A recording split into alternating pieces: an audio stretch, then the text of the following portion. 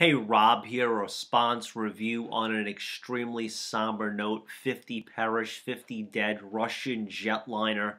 My God, first of all, my condolences to anybody in that region, their family first, people that are grieving and mourning. Just a horrible, horrible tragedy. And, I came on here, obviously, as a minister of the gospel to talk about the topic of eternity. Certainly nobody boarded that plane that day and they ever thought that this would be their last day on the earth and that they would slip into eternity today. Most people don't think about eternity. Most people don't think about the afterlife. Is heaven real? Is hell real? As a minister of the gospel, my concern is always about the topic of eternity, because eternity is not a billion years. It's not a billion times a trillion years. Eternity is without measure.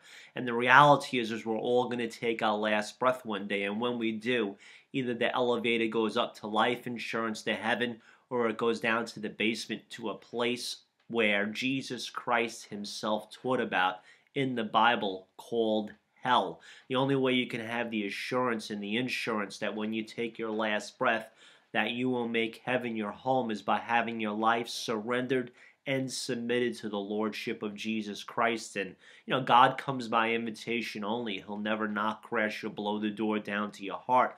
God's not a party crasher. God gave us a free will so we can accept Christ out of obedience or reject him out of disobedience. In other words, God has to honor your free will. God didn't create robots. I promise you one thing though, once you open your heart to the love of God, the unconditional mercy of God, the love of God, you will never be the same, because the Bible is very clear about the love of God. In the book of John, chapter 3, verse 16, simply states, "For God so loved the world," that's me, that's you, he gave his only son, that if you would believe, surrender, submit your life to the lordship of Jesus, you would not perish. You'd have everlasting and eternal life. And desire to recite a simple prayer to me. Say, Jesus, thank you for dying on the cross for my sins. Thank you for being my Lord and Savior. God bless you if you prayed that prayer. Heaven applauds you.